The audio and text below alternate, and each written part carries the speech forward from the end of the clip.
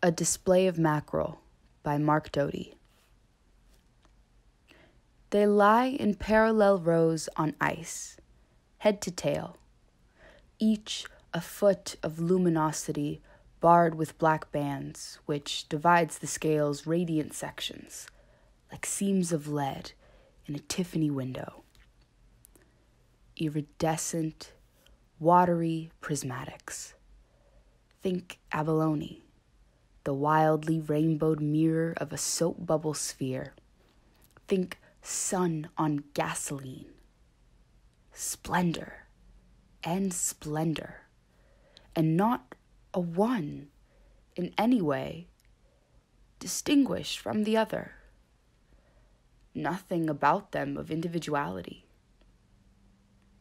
Instead, they're all exact expressions of the one soul, each a perfect fulfillment of heaven's template, mackerel essence, as if after a lifetime arriving at this enameling, the jewelers made uncountable examples, each as intricate in its oily fabulation as the one before.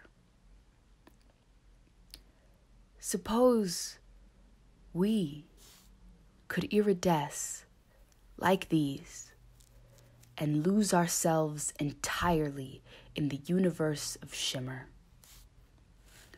Would you want to be yourself only, unduplicatable, doomed to be lost? They'd prefer, plainly, to be flashing participants, multitudinous.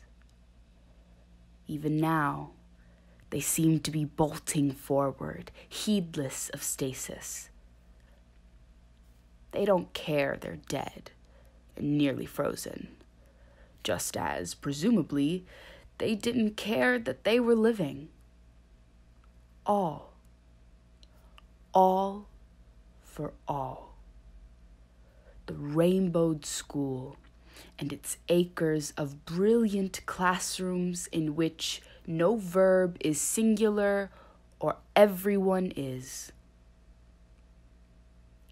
How happy they seem, even on ice, to be together, selfless, which is the price of gleaming.